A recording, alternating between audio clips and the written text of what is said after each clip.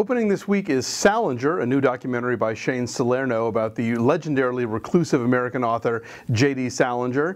It's an interesting film that provides a lot of new information, for me at least, about Salinger and his life. People seem to be divided over whether or not the whole thing works. Certainly, the reenactments that Salerno throws in don't really help very much. They're a little bit on the clunky side. But certainly the insights about Salinger's personal life, from his early relationship with Eugene O'Neill's daughter Una, who eventually married Charlie Chaplin, and his later controversial relationship with Joyce Maynard that she wrote about, provides an interesting backdrop to this man's fascinating life. It's not a movie that lets him off the hook. It has harsh things to say about his treatment of women, about his track record as a husband and father, but at the same time I think it really gives you an idea of where he came from, and the film does end with some interesting nuggets about some upcoming Salinger works that will be published for the first time, as well as some later year photographs that have never been seen before. If you're a fan of Salinger, you'll find a lot to devour here, and even if you're not, he's such a compelling figure in 20th century American literature, I'm sure you'll get something out of it.